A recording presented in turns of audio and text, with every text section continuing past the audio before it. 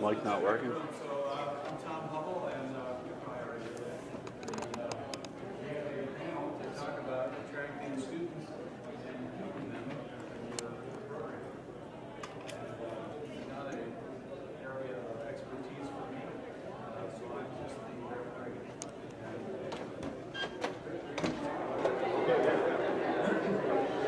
My name is Richard Jepsen, and I'm here. There is retired. Retired on December 20th, so we're going into the office. Yeah, Mike's not working. My instructor asked me, well, what are you going to do? And I said, Good. I was like, do my best and start teaching again because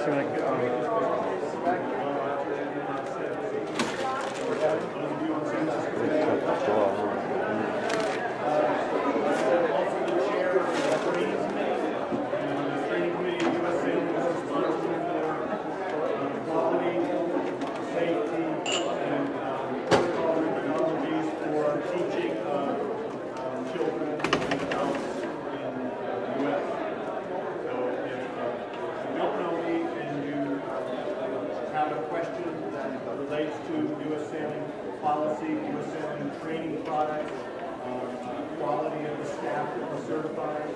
I'm the person that you want to talk to. I have my contact information on the U.S. sailing website. I retired from a business that I owned for 33 years, a commercial sailing school and sailing club, which is the for-profit version of a yacht club, and besides the for-profit, the only difference is that it's a dictatorship rather than a democracy. We get to do things a little bit differently than yacht clubs do, and therefore we sort of evolved into different animals. So we'll talk a little bit about that because we share some of the same problems with yacht clubs.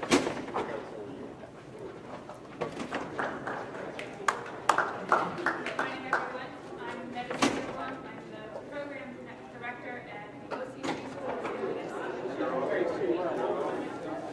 We are a lot of things in one place.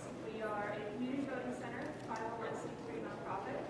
We are a community college partnership, our mothership, and we are a training all of our programs need to pay themselves. We do not get state funding, even though we're a state college. We do not get state funding for these programs. So we do a lot of things in life. You can take a sailing class with us and get college credit. You can take a beginning sailing class with us. Because you've always wanted to sail and you're walking down the street and you saw us and there you are. And you can take a sailing class and take your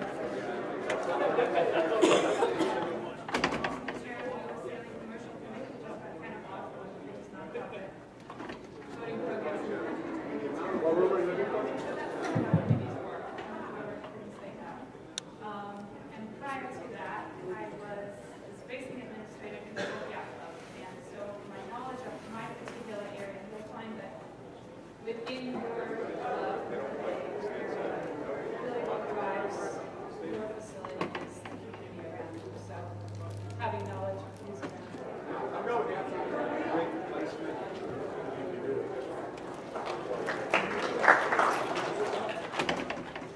Hi everyone, I'm Hannon. I'm the Education and Events Director at the Rochester Yacht Club, and part of that includes running and overseeing our entire adult sail instruction program, as well as doing administrative support to our junior programs.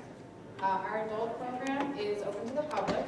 It's actually mostly populated by non-members, which is different for some yacht clubs, but we use it as a membership drive, so we kind of hope to bring people into the yacht club through sailing, which is our #1 goal. I've only been in this position for 2 years, and I'm new to the whole area because I'm quite young and just out of college.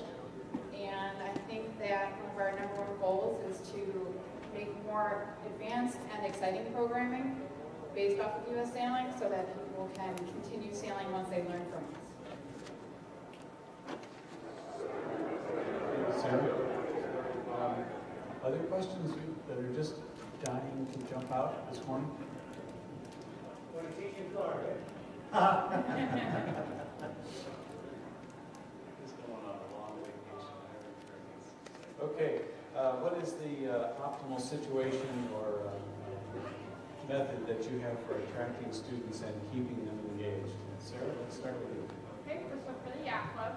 We focus on our local area. We're located in Lake Ontario. We look for basically anyone that has a love for water. We found that many people who even live in the area don't know that they can go learn to sail from us. So we've done a lot of promotion through our city as well as through US Sailing to become people. We have added bonus of being the only US Sailing schools on Lake Ontario in the Rochester area. So if someone wants to learn to sail, they come to us. And I think one of our main ways to get that word out is through social media and print media. So we use both those on our website to attract people and then we sort of sell them on our first program and hope that they stick around for it. Well, I'm still struggling to find the best way to advertise in this new world of social media and websites and what really works. Most of our students come to us from word of mouth, just driving by.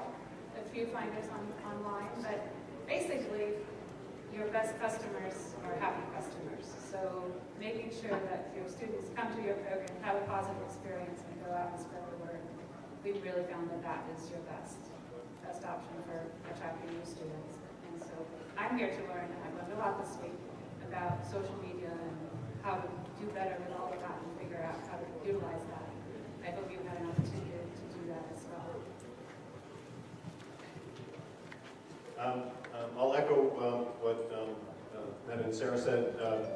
Our business, which is commercial enterprise in the metropolitan area of San Francisco Bay, we spend a sickening amount of money on advertising that didn't work over the first 25 years of our business. Because we're local, we stopped advertising under the normal chains. Sorry, Sailing World, Cruising World, I know you're in the room. The reason was that our metrics weren't supporting it.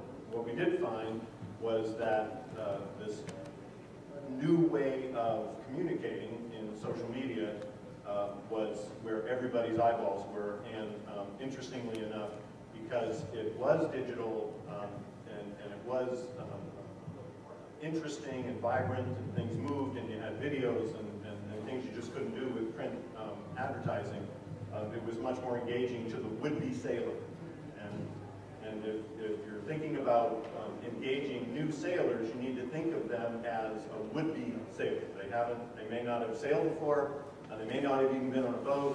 Something's got in their head that says some love of the water, or seeing the boats on San Francisco Bay, or seeing a picture of a boat someplace that's got them excited.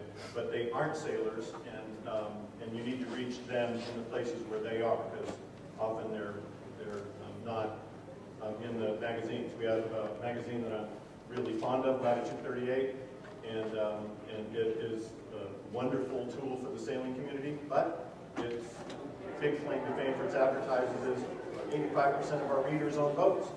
Well, for a community program or a commercial operation like mine, you're looking for folks who don't own boats. So just keep that in mind when you're doing your advertising. You really want to segment. Yes, sir? One of the things we've just started using in our club is an organization called meetup.com. There are various meetup groups around the area. I don't know how far out they go, but one of the things that they do that we found is beneficial to us is you might have a rock climbing meetup group, and we might put our sailing group on there. They might be like a French language speaking group.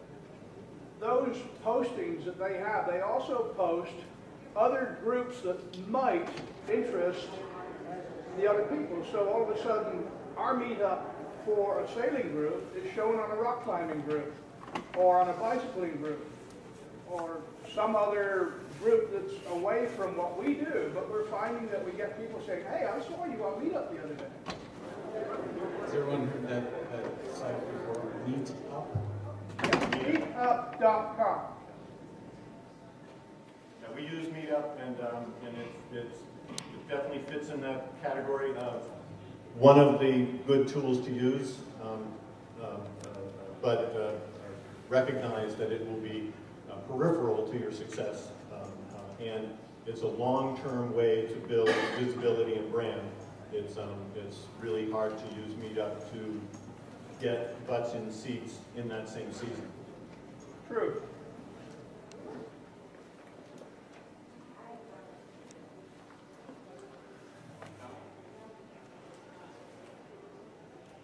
I didn't find that to be true. We did a Buffalo Meetup group in 2013 and sold 54 seats in 2.5 weeks.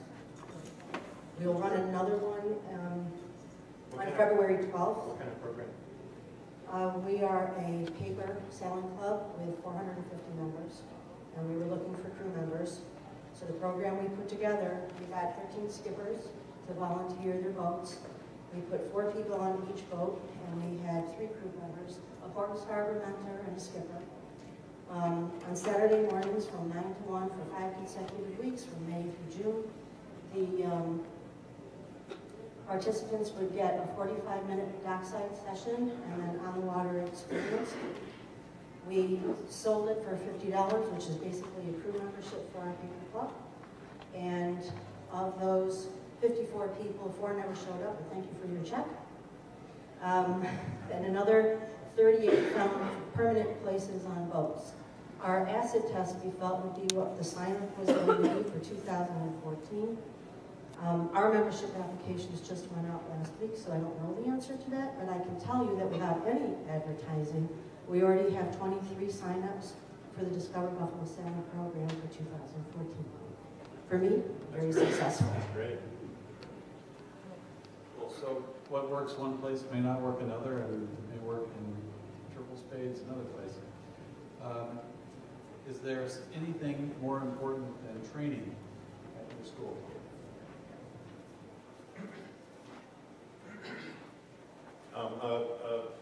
Another lesson for our program was because both my business partner and I were sailing instructors, we looked at our entire business through a sailing instructor's lens for the first 15 years of our business. And we had a club, we had a sailing school that also had a club. And that's how we viewed it. All of our conversations were informed by that one single belief, that we were a sailing school that had a club. We didn't really start to grow until we turned that on its head and said, we're a club, and the sailing school is a tool to build that club, and that made a huge difference. Obviously, yacht clubs have figured that out almost to the exclusion in some cases for adult training, but it was hard for us as sailing school wonks to get our heads around the fact that people said they wanted training, but really what they wanted was community and something to fill the heart. And once we learned that lesson, we doubled our business in 5 years. Well, we're sort of in a position like that, but our school still is a school, and we have a really small club, and people who join the club are, which says, looking for community and getting involved. Most of our students, we really hope that they will have the opportunity to test out sailing, to see what it's all about, and then go on and participate at the local yacht clubs, or buy a boat, or find a friend that they can. We do a little bit of rental, not a lot of rental, so that always becomes an issue. If I take this class, can I rent your boats? Well, yes, at a certain point you can. Something that we need to work on, but people do want to have the opportunity to, when they learn to sail, to go out and sail. Obviously, access to us is part of it afterwards.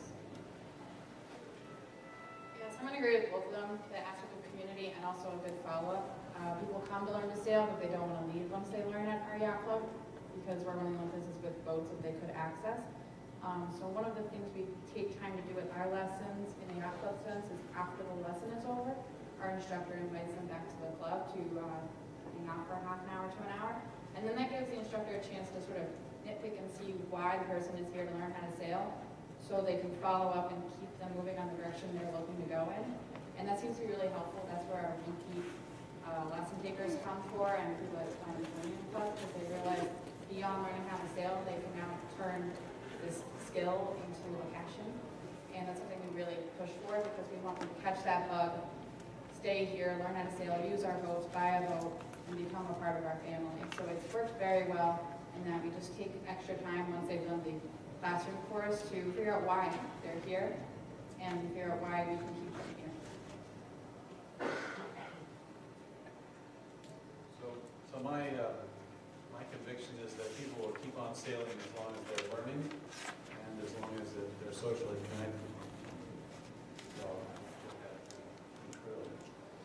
So what's the fear that, yes? Yeah, we're a yacht club, so we're looking for new sailing. We're wondering about starting a local sales program. So I'm thinking maybe we should just recruit from local area recruiting sales programs. We don't want to compete with anybody. We don't want to irritate or anger anybody. And, you know, all we really want is sailing members. And we'd be glad to teach sailing, adult sailing. But if somebody else is teaching sailing, that's fine with us. We just recruit from those. What do you guys think? Is that good, bad? What should we do? I'll start with yes. That's good.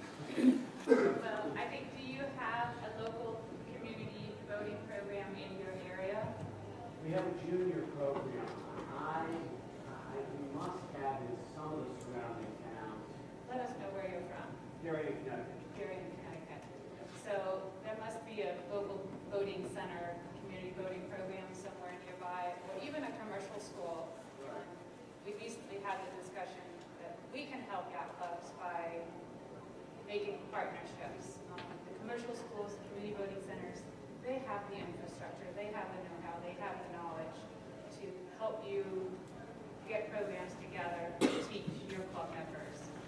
Sometimes it's really difficult for club members to actually say, yes, I want to take a class. Because we're a member of a yacht club and we should be knowing how to sail or powerboard or whatever it is. So making the decision to actually take a class and expand your knowledge is sometimes the first hurdle. If you actually have a group of members out there who want to learn, who want to initiate this, and you have the person driving this, I think figuring out, do you have a fleet of boats? Do you have people in your club who can teach the class? And if you have all of that, you can do it in-house. And if not, then I think there are likely resources within not too far of a distance who can come to you to help you, or you can set up with, I'm in Newport Beach, and we could easily help someone in the area set up a group class with just their group and a private, session of however many hours and however many days. So I'm sure you can work something out with a local facility as well. Just a couple of quick resources, especially in Connecticut. Stu, who's staff member, head of the training department right now, longtime community sailing volunteer, executive director of the community sailing program, and knows the Northeast sailing corridor like the back of his hand, so please do ask him. Another good resource for everybody else is Katie Neubauer, who is the Community Sailing Committee Chair, and she's also, she came from Burlington, is that right? Or she came from Burlington, Vermont, and she's down in the Newport area now, but she knows all of the 350 community sailing programs around there.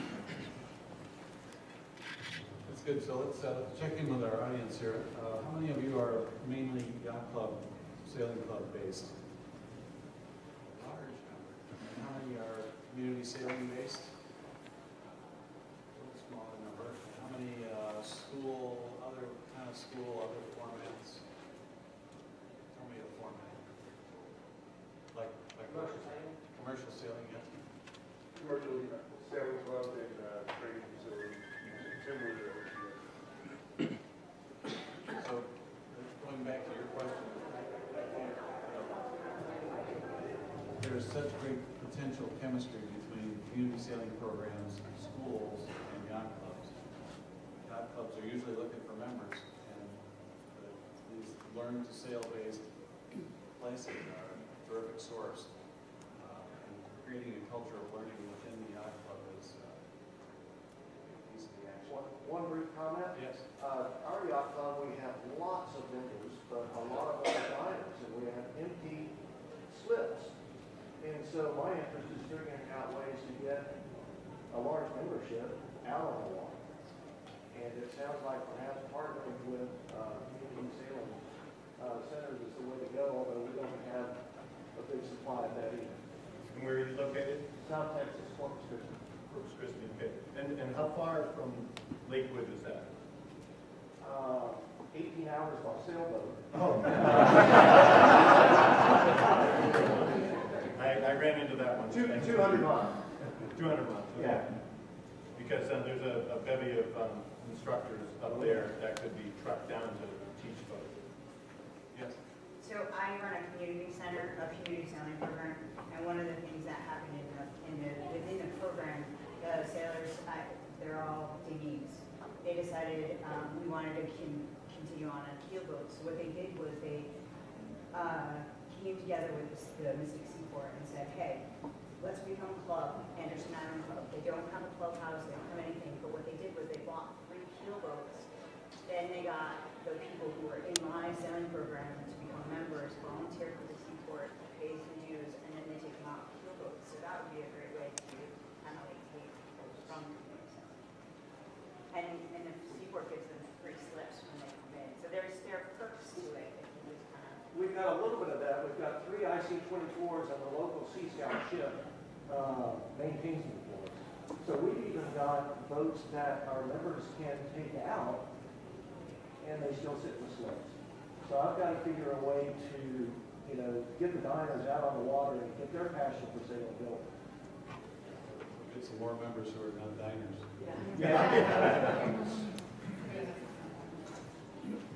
I'm not sure if you would try this, but one of the things you can try is someone who does sail, try to convince them to take people out and just really talk them up when they're eating them, say you should just give it a try.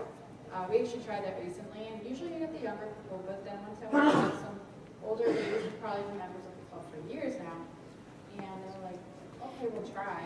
They went out on a boat, I think it was a 40-foot boat, and they just loved it. I mean, it wasn't necessarily inspiring them to go on a boat, but it inspired them to go out more often, which is one key step there.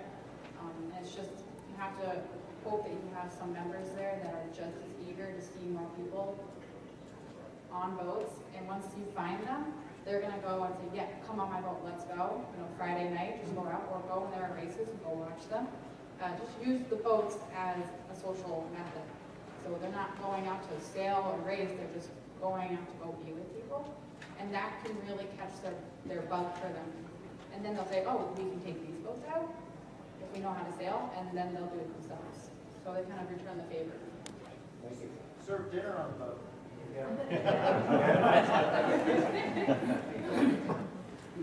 So I'll just add statistically, about 10% of people who take a formal sailing lesson have never been on a boat before.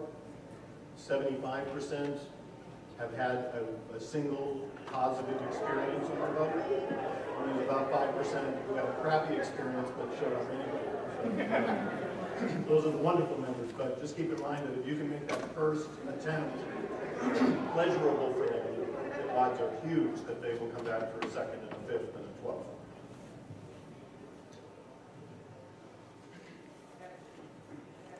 I had one in the back first. Mine was specific to Sarah Rochester, since she's most similar to my situation with my sailing club. It's a twofold question. First question is, what is your conversion rate for those adult students that come either non-members to membership? And secondly, what are your training goals? Okay, so coming from our membership, I can speak of last year, we had, I think, about 40 students come through, and 2 full-fledged joined, and then 1 has been in and out of the idea, but we just keep inviting them back. And one of our key steps to making that push to them is once the lesson is over, we invite them back for clubhouse events when appropriate.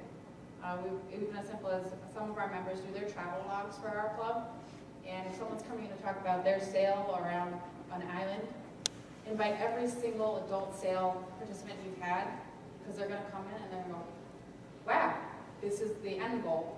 And then they'll want to talk to those people, they'll want to stay around those people. And it kind of just makes them want to be there more, and the more they want to be there, the more likely they are to join. So just make sure you get them integrated as best you can through the lessons and past the lessons. And then the second question was, What are your training goes? we do ideally teams and sonars. We prefer our sonar for most of our lessons because it's more stable and has more space for teaching on. But in a small lesson, a one-on-one lesson, the ideally teams work really well. And also for more advanced training, because we offer private and refresher lessons, if someone wants to learn how to throw a spinnaker, we always do it on our ideally teams, just to give them that. Because that's also one of our race fleet boats that we have our training to be racing. Thank you. I just wanted to say, Clearwater, to get members in, or people into our sales classes, hopefully members, once a year when we do our fundraiser, our luau, we're open to the public, and we have our hobie getaways on the beach, and we get a free sailboat ride from 12 o'clock to 2 o'clock. In the last 3 years in that 2-hour span, we've been able to take 250, 280 people out for a 15-minute sailboat ride. We make it enjoyable, and the next month we are just solid with our sales. Get them on the boat, pleasurable experience, and pretty much got the book set. From there. Yeah, we've definitely noticed that as well. All of our instructors are members, so they have the same passion to get people into our club.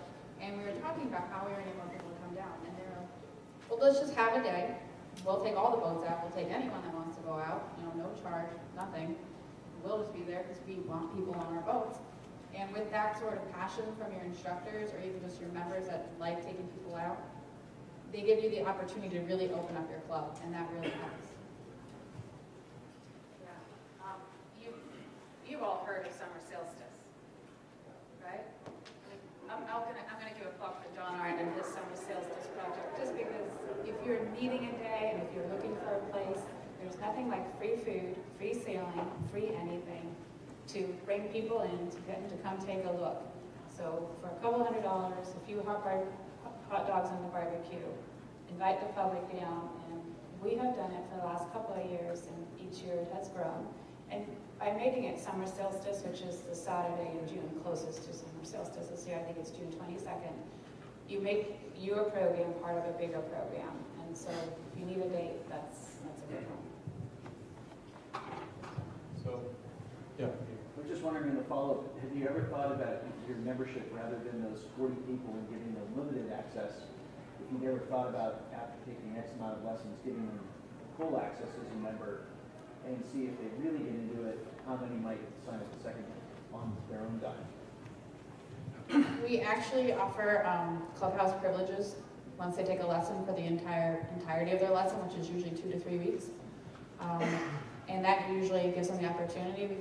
We don't see people being completely comfortable doing that unless the instructor invites them to something. But beyond that, we always have that hesitation of having summer members because we're Rochester, and they just feel so invasive. So we try to make sure that it's not the entirety, but we definitely invite them as much as we can. And I think that their temporary membership that they receive gives the opportunity. If they really want to look into this yacht club, they're going to take the time to do it. So most of my sailing has been racing, and I have to say that as a racer, we are pretty bad at introducing people to sailing, because you know how we do it? I mean, think about taking up skiing, right? How many people do you know who were taking skiing, given a 15-minute drill, and then entered in a downhill race, right? But what do? We get the guy, come on out, sail it. Okay, this is the boat, that's the jib, that's the thing, and this is how we tack, and oh, there's the 5-minute gun. Really? And they're going to come back? You know, it's a special person that survives that and becomes a sailor. Which leads to the next question, which is, what do you feel is the biggest fear of the newbie before they sign up, or in the thinking about, am I going to sign up? People statistically are more afraid of public speaking than they are of driving their car off of a cliff, and it's the same fear that they have in sailing. They say they're afraid of getting hurt, they're afraid that the boat's healing. All of that is actually the human mind's trying inadequately to express how terrified they are of looking stupid. So everything you do, whether it's bringing in members in a non-training area or bringing in students in a training area, you have to drive the fear, the performance fear, the fear of failure out of your program.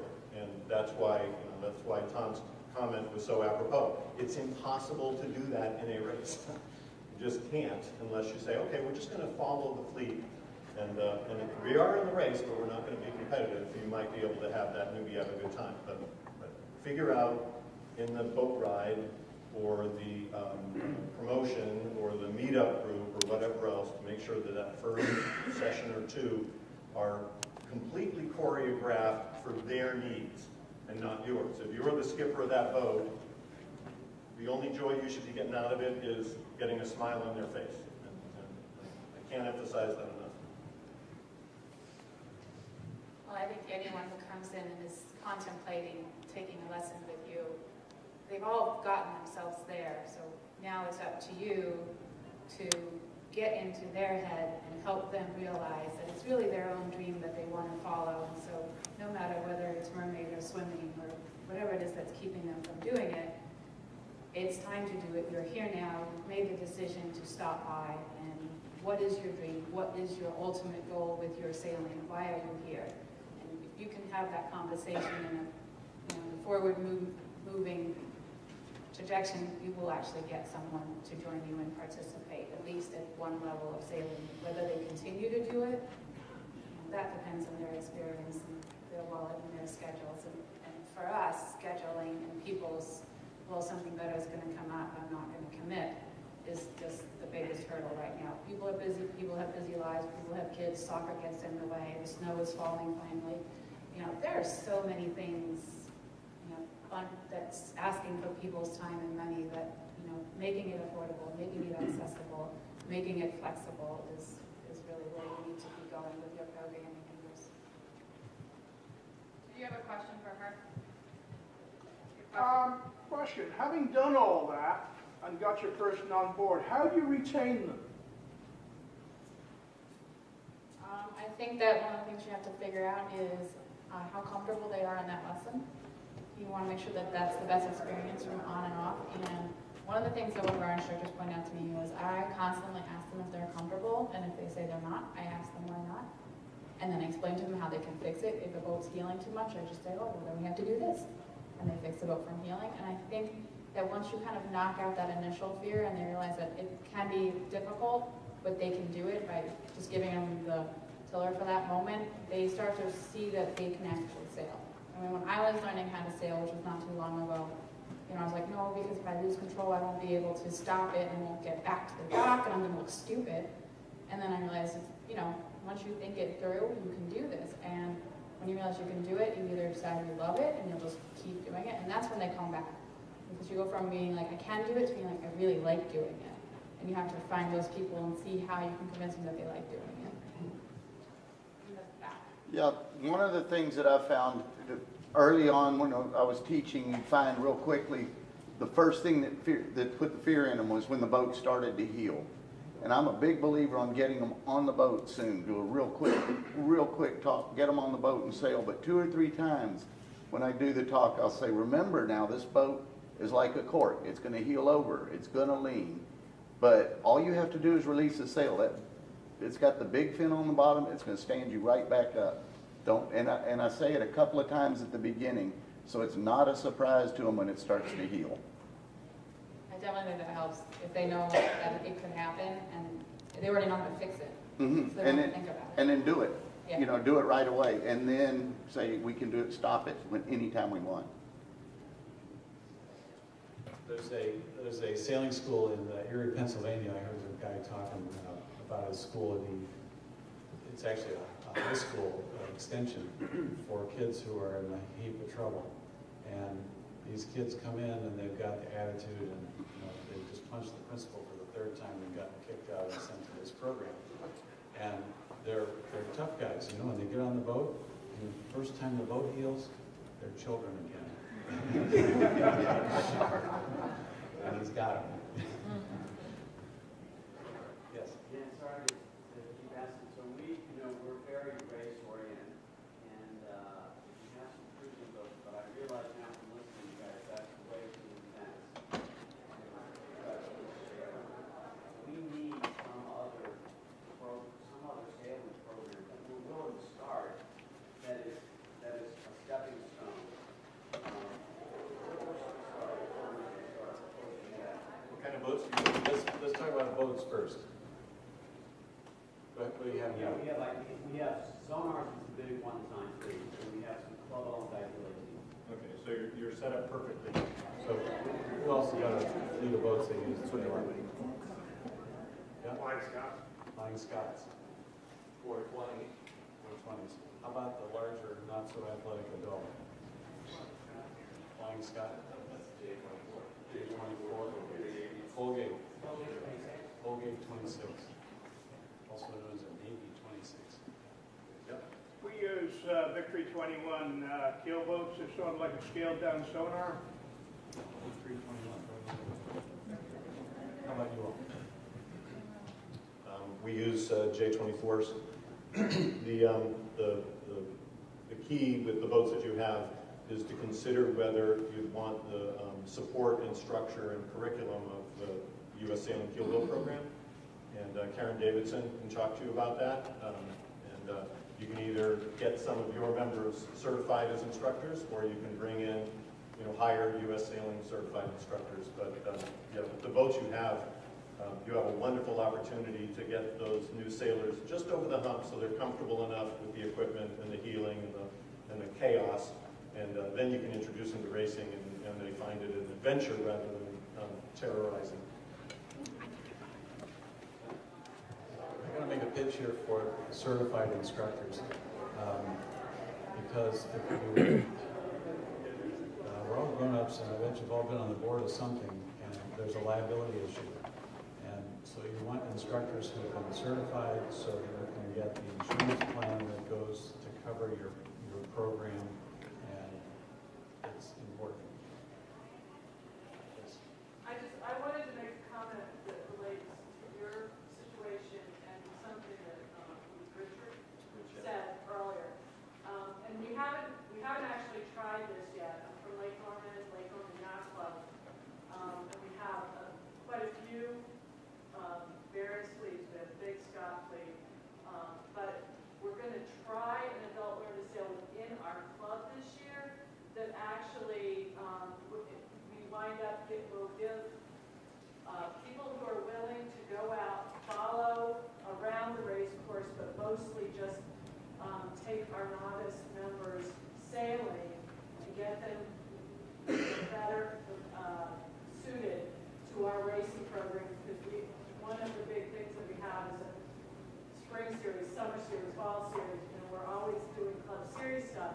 So the people who, unfortunately, most of them will not be, at least this year, certified instructors, but the people who are willing to take these folks out will actually get credit, just like if they have to do, we have some car race committee, so they get credit for their racing, even though they're not actually racing, they'll get like their average score moved in, and that helps to motivate them to participate in this program. And again, we haven't tested it yet. This is the first year we're going to be doing it, but that might be an option too. Sounds great. So the number 2 reason for using a certified program is that it's a really good program. Oh, yeah. Yeah. We have a lot of adults. I'm from Annapolis, Maryland, East Korea. We have a lot of adults going through our program who, in the end, are sort of dissatisfied that the U.S. Sailing Code Red Book doesn't mean anything. They can't take that to an ASA certified place and learn that code, which is ultimately what their goal is. And we have nowhere in our area that's in driving distance where anybody can rent a boat with U.S. Sailing anywhere. Yeah. So we need more certified sailing centers. We have several. And the Little Red Book is, to clarify, Little Red Book is for small boat sailing, and is a badge of accomplishment that's aimed at youth. It's not a certificate to rent boats, never was intended to be, but I hope I don't singe anybody's eyebrows with this, but if you have a U.S. sailing keelboat certification, then you will be a better sailor than 3/4 of the people in other commercial programs that are not U.S. sailing certified. And the most evolved of those charter club business owners know that and are looking for more students. The less secure ones in this non-U.S. sailing world will pound their chest and say, our standards are very high, U.S. sailing doesn't mean anything, but it's really just a competitive canard.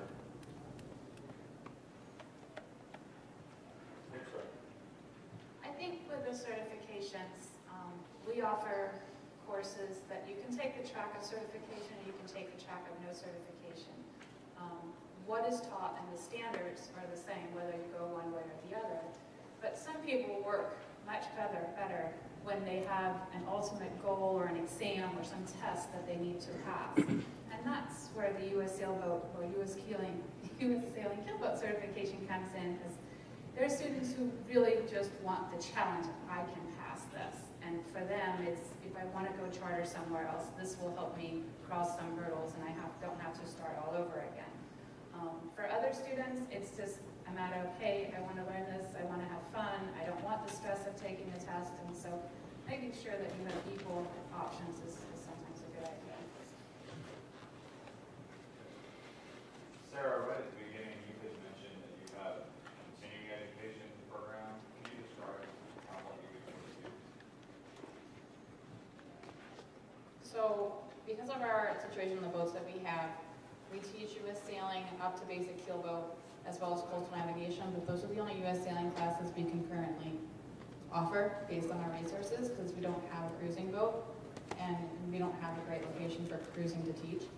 So what we've done, and it's really through the creativity of your instructors, you really need to bounce back with them. We have an intermediate refresher course, which allows people who haven't sailed in a while or do sail, and they have a specific thing they want to work on, or they just want to be back on a boat and they don't want to learn, they want to sail with someone. That's one of our best offers we can give to someone who says, I already know how to sail, I want to go on a boat, I just want to do it again. So we offer what we call a refresher course, and we used to kind of have a curriculum for it, but I really leave it open-ended to the students coming in, so they can say, this is what I want to do, what can you do for me? And it's worked really well, because it gives people that chance to practice a skill or just become a better sailor.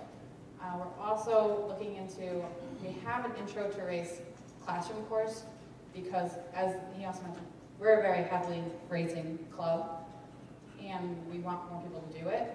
So one of our resources was this classroom course, and we started looking at what we have, and we have a 26-foot Pearson, and we said, let's just send it out there on a race course with an instructor and teach them how to race. So we're building that program as well, so it becomes that next step. They learned how to sail, they did basic keelboat, and now they can either go, if they want to go cruising, we are more than happy to tell them where to go next. We have to say you have to charter, you have to leave Rochester to do that. We don't have charter boats up here. And they're okay with that. And they usually take coastal navigation from us to do that, so that they're prepared. And if they choose the racing aspect, we're now going to feed them right into all of our programs. We have lots of feeder programs for that. We don't have a huge non-member crew option, because our boats don't have a big crew issue. They just pick their people and they stick with them. So this gives them that chance. They're going to learn how to race. They're going to say, I want to do it. We have a women's race association they can join. We have a new league. It's called Sunday Fun Day. We want to learn how to race. We know how to sail. And we want to go out without people criticizing us or calling us that we're in their way. So it's a completely non-competitive racing option. So we've created these feeder programs with our instructors to increase levels of skills beyond what U.S. sailing classes are. And it kind of just keeps people coming back, which is what we're looking for. And it also gives our members something to do, because they already know how to sail, or they have been on boats for so long they don't think they need to learn to sail. So they're going to go straight up to an intermediate course, get their sea legs back, and get back into sailing.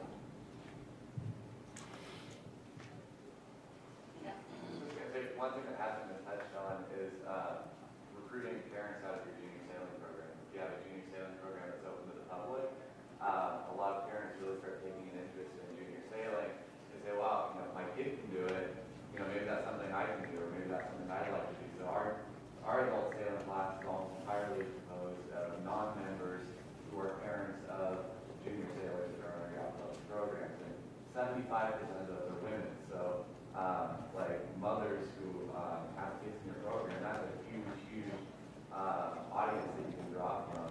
And, you know, they really enjoyed it, and they've been filling our class every summer in fuel boats. I think that's a very good idea, and it's a great resource. And of course, again, that will depend on how open your club is to that sort of thing, but if they allow that, go for it. But you mentioned something really important, and that's the women in your club. And I know anyone from Newport Harbor Yacht Club here? They've done a tremendous job with the ladies, and they do one day on the stag cruise weekend. They do a girls' weekend at the yacht club. So they bring in great coaching. They have lots of fun events, lunches, dinners. So engage your female membership that way. Have events for them. I know at the end of the summer they do an all-girls stag cruise, where they actually take the girls on the cruising boats, and their male members hesitantly allow them to take their boats. And, you know, it's all run, and all the men hang out in Avalon and wait for the call to come fix the generator when the hair dryer won't work. But they have a tremendous weekend on the water, socializing. So just a thought.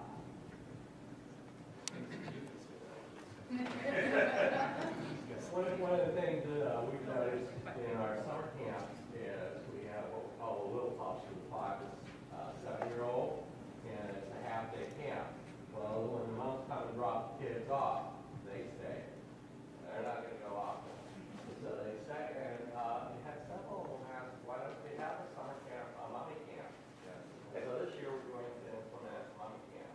And families, like, you get kids and parents, like, you know, out on the boat together, you know, a couple nights a week. Like, we have a barbecue every Thursday night. We get parents and kids out on the day 24s together. Like, it's just, I think that family aspect is really important to keeping things together and keeping people supported. I'm curious how long members are members, and when they leave, why do they leave?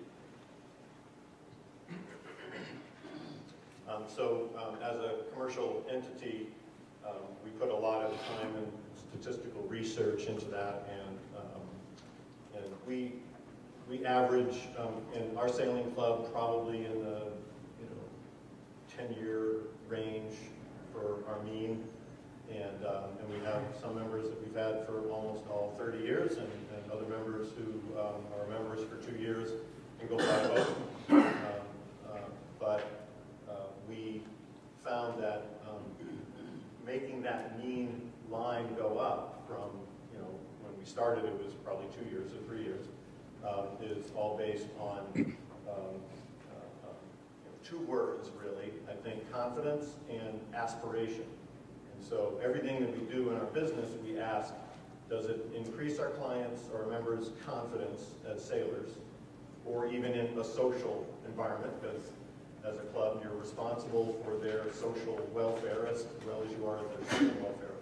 And also, is there enough stuff there so that they really feel like this is the place they can make all their dreams come true? And sometimes it's advanced training, sometimes it's flotillas to Thailand, but there's lots of opportunities to create things that have people looking ahead 2 years, 3 years, 5 years down the road about how their relationship with your organization is going to evolve.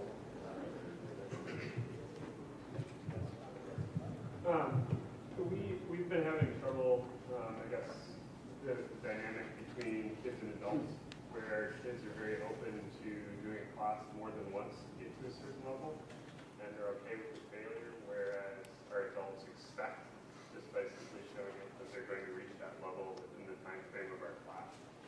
And I guess I'd just like to know how you deal with the frustration in adding classes to get to a certain level and getting those people to continue even though it doesn't happen in that time frame. Well, it is a matter of managing expectations, and if you have members who are coming in and actually agree to take a class, I think you've taken a big step. if you have public students who come in who've never taken a class before, it's a lot easier. For a person who's sailed before and thinks they know everything, it is very difficult to manage expectations. And I think that goes back to, if you have a certified sailing instructor, they know how to deal with that because they've already been in the class, and part of their education was working with their peers and managing their expectations. So the criticism sandwich always comes in really, really handy. But your programming matters too. So if you have a level 1 class and a level 2 class and a level 3 class, I think depending on where they are, it's easy for them to see that this is the progression of where you will go. You take this class and you'll naturally take this class. We often get the student who calls and they go, well, I've sailed for 30 years and I learned to sail in college, but in reality they haven't sailed in 20 years, and so what do they really remember? Sometimes encouraging them to take a private lesson, go out on the water with an instructor, go through some of the drills that they would in a class. Sometimes it's easier for them to be realistic with themselves at that point when they get back on the water with someone who throws drills at them and say, hey, let's try anchoring. How are we doing on tacking, diving, all of those things. And after they get out and they do it and they realize, okay, well maybe I'll start at level 2 rather than level 3. And so having that progression and that opportunity to do that sometimes works really well. I got a quick comment on that too. We use a method that U.S. Sailing had implemented for instructors. Nobody fails our class, they have a plan of improvement. Right, so exactly. If they don't, so don't use that failure word, use a plan. You never fail, you just need to work on something. Yeah, so, and it's great because now you've had someone that's been in a group lesson that has moved on into a private lesson too. So. Right. And you have something else?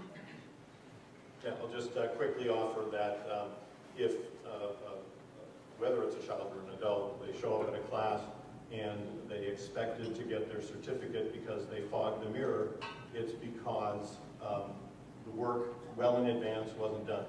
Like the Coast Guard says, when there are collisions or casualties at sea, it's never the last thing that happens.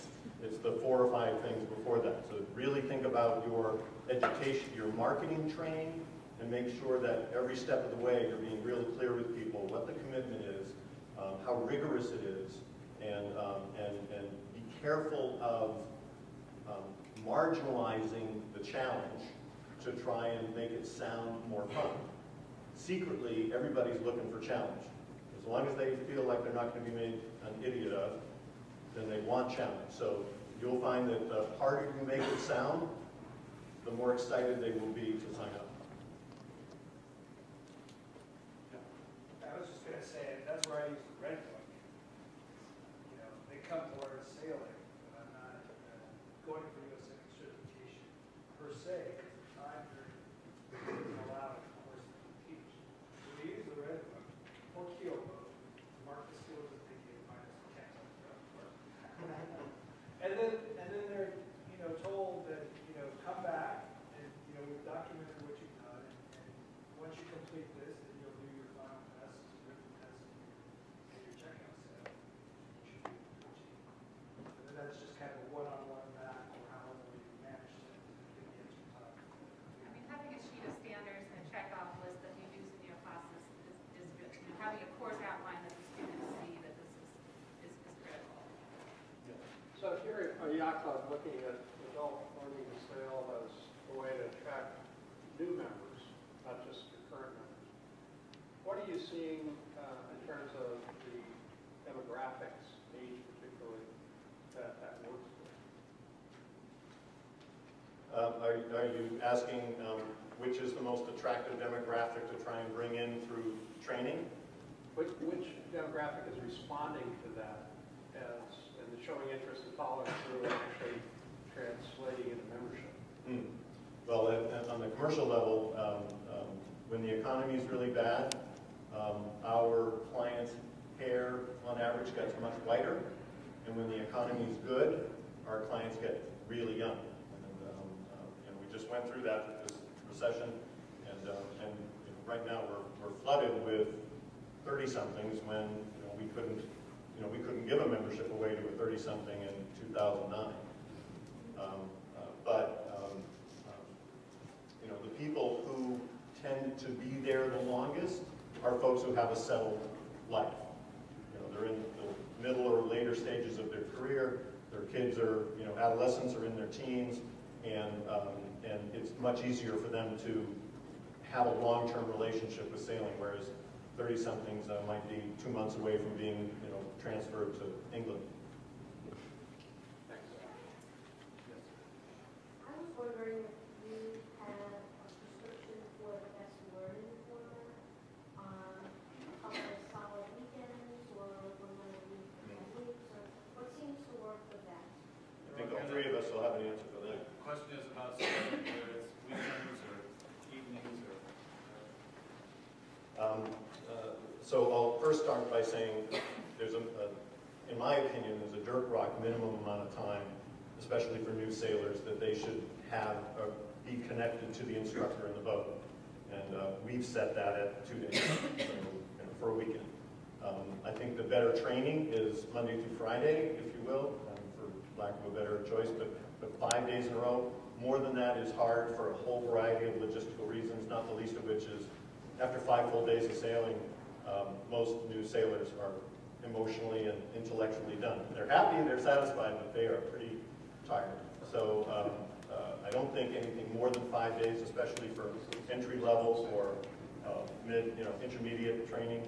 But at least starting off with, it's really hard to do what had used to be very popular, 3 hours on Saturday for 8 Saturdays in a row.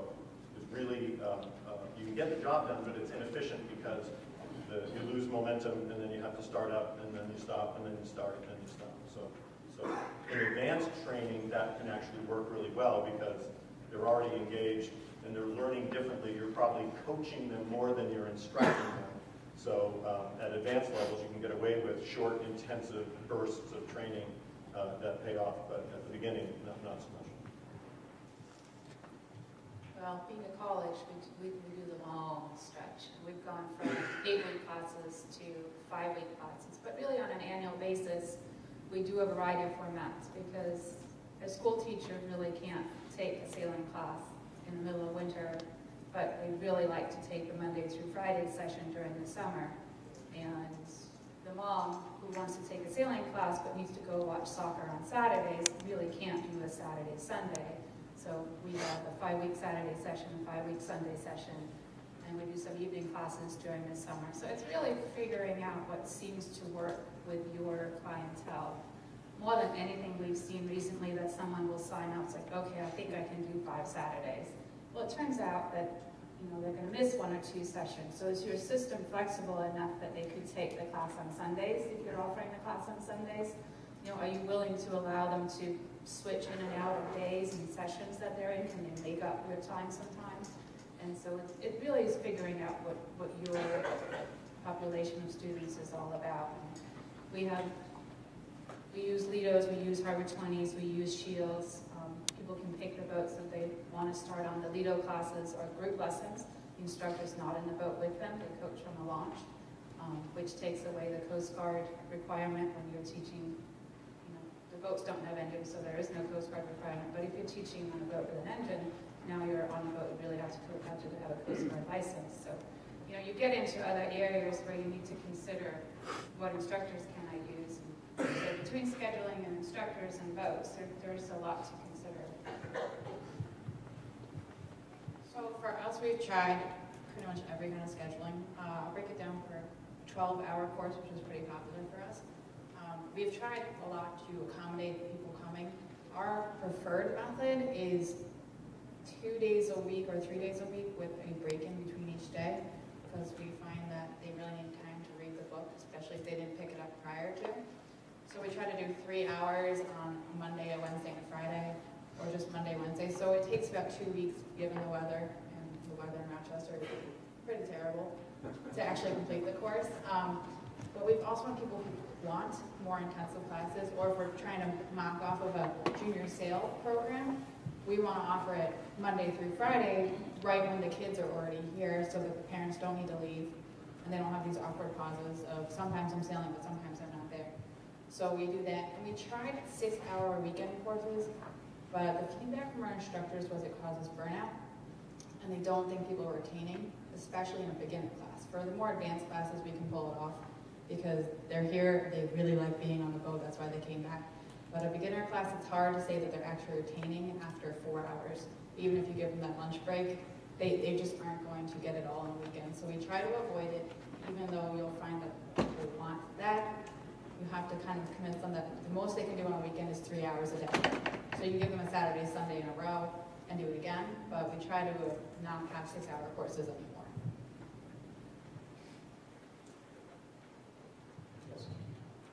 And I just wanted to make a comment about the program that we created.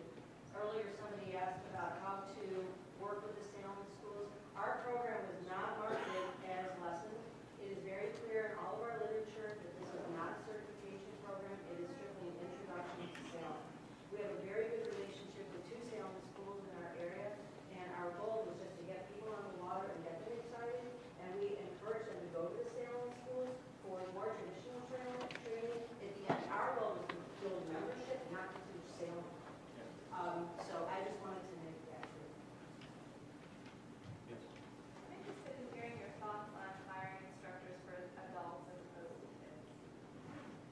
Next up, different instructors for adults versus kids. You know, I have an 18-year-old who taught sailing to adults last summer, and so when I told him I was coming here, he says, well, make sure to tell them that adults don't listen.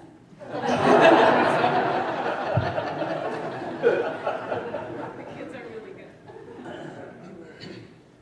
Since mine is an adult-only program, I have a tough time with the juxtaposition of the two, but we find that there's the unavoidable prospect of credibility based on age that exists when you bring adults into adult training. So there can be that special 21-year-old who is so engaging and so good at what he or she does that they quickly win those adults over.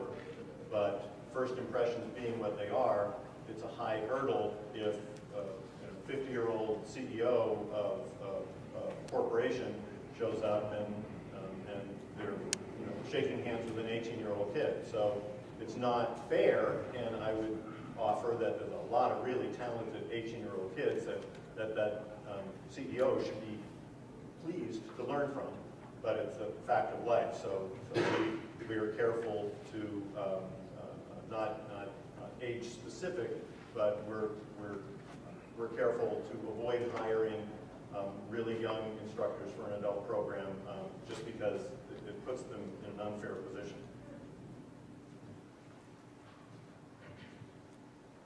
For us, we have 2 separate staffs for our lessons.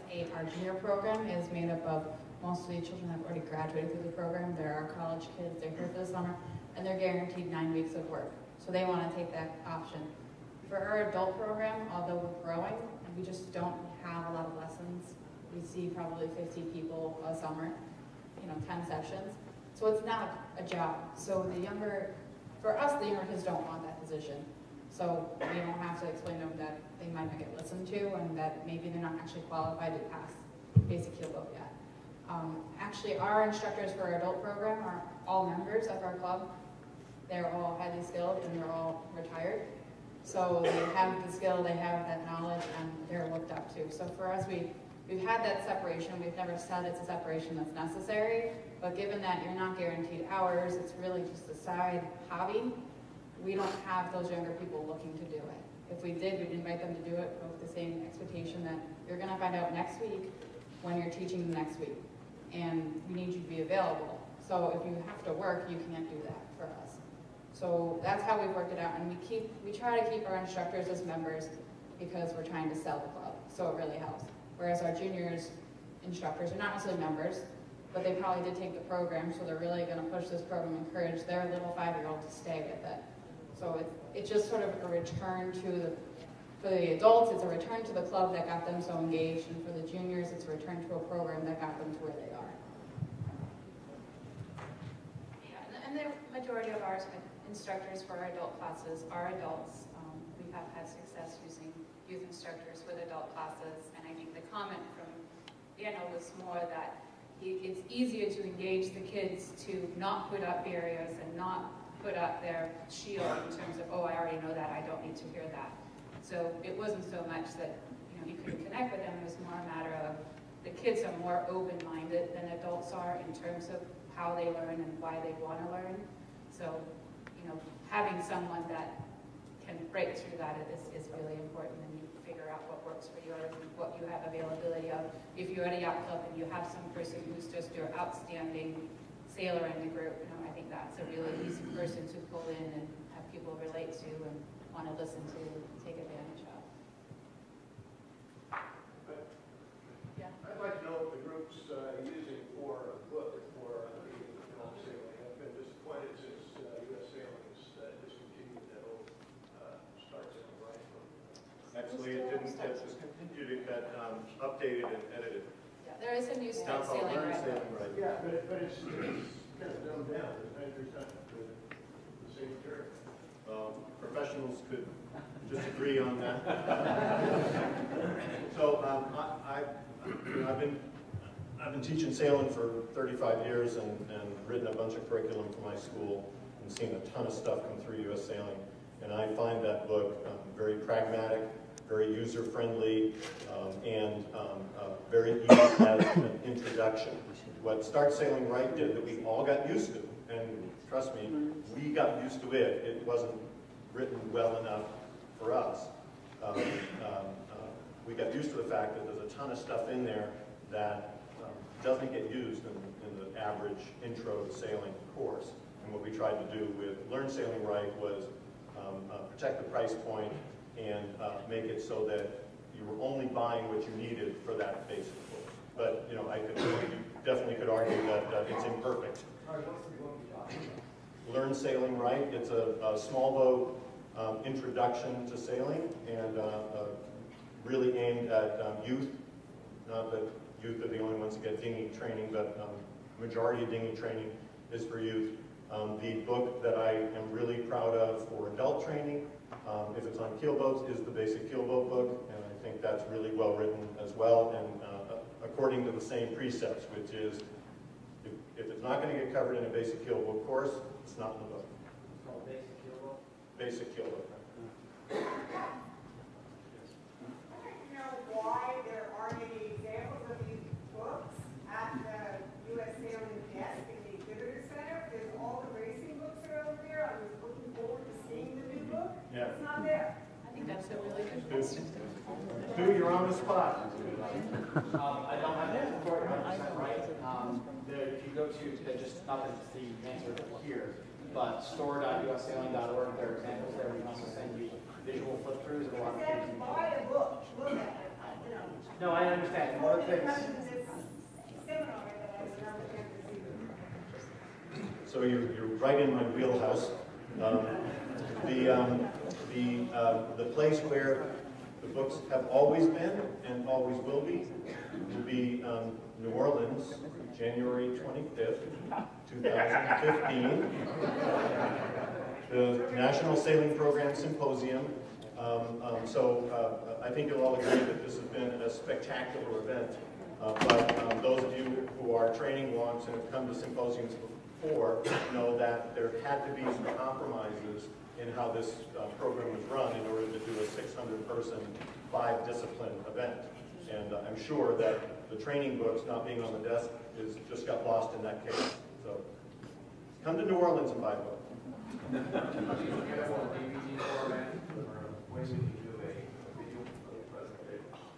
I'm sorry, say that again?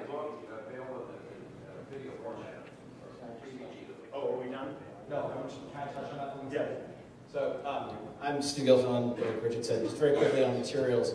U.S. Sailing is in the process of updating our website, and one of the things also with the store is we're going to work on including components that you can flip through and see what the books look like. So to your point about not having the ability to look at it, trust me, I read you loud and clear, and this is something that's on our radar. And I apologize that the books aren't here. Like Rich said, it's not definitely coming from me and from this group. It's not something that was an intentional piece. It's just an oversight, one that shouldn't have happened, but did, and we're hoping to provide something else that will give you that ability to do it from wherever you're sitting. So we have time for one more comment or question. Sorry, wait, that question was, are there any video materials that you can buy, rent, to help teach On the new on the new website, there will be some video clips. They are few and far between. We are late, but engaged in a multi-year strategic plan to join the 21st century in terms of distance learning and flipped classroom and stuff like that. But we are behind the 8 ball there, and I just promise you that you'll see a lot in the next 2 to 5 years. You know, anything outside of your I'll say, I do it all the time. If you Google sailing videos or you Google sailing instruction videos, you will come up with a ton.